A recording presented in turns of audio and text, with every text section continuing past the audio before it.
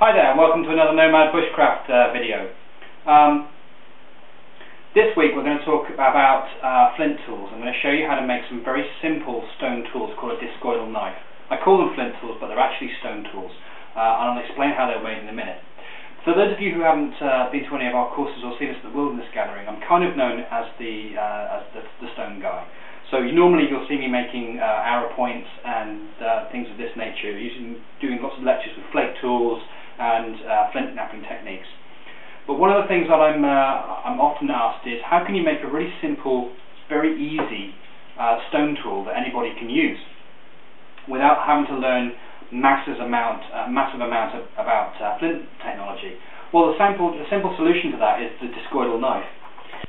Very simply put, it relies upon two items only. Any rock, and any rock will do. So this is a piece of limestone from the bed of a river. This is a piece of slate from the bed of a river. And this one here is a piece of quartz from the bed of a river. And I'm going to hopefully show you how to make 3 separate discoidal knives in the length of this video. Okay? Very simple. What you've got to find is a pebble shaped. This one's irregular, it makes no difference, but something that's thin that you can whack on this end with another rock. Watch your fingers. You need another rock which is roughly roundish. Here's an ideal rock. It's a quartzite rock, not that that would matter to you, but it's a quartzite rock that's relatively round, about the size of a lemon. What I'm going to do is I'm going to wail on this side, on this sucker here. I'm going to come down and I'm going to strike on this corner.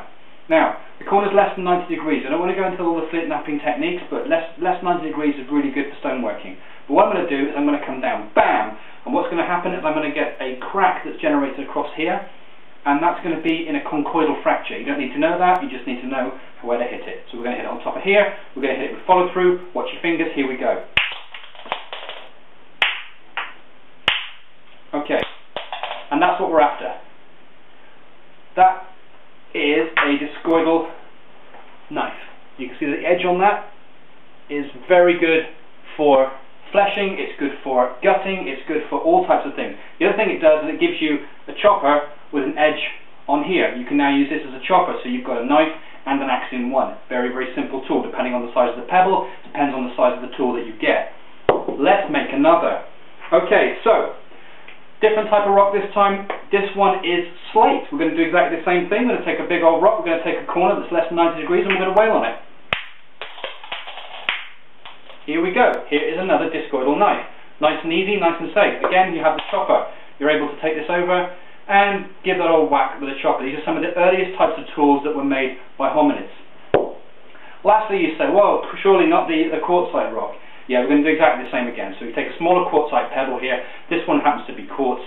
We take an angle of less than 90 degrees. We're going to whack it with a rock.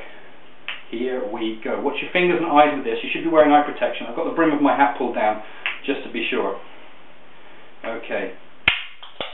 Whoa, lost it on the floor, but here we go. Here is a last discoidal blade. And again, you've got a slightly smaller chopper, which isn't really much use, but you can still use it for fleshing. So there you have it. 3 types of blade, 3 types of rock, same technique, discoidal knives. Go out and try one. They are excellent for cutting bow drill notches, and flint tools will come next. If you're interested in flint tools, I have a book and a DVD out towards the end of this year, and if you really like them, see me at www.kentscavern.co.uk or wildernessgathering.co.uk or our own website, which is nomadbushcraft.com. Thanks for watching, and we'll see you next time. Bye-bye.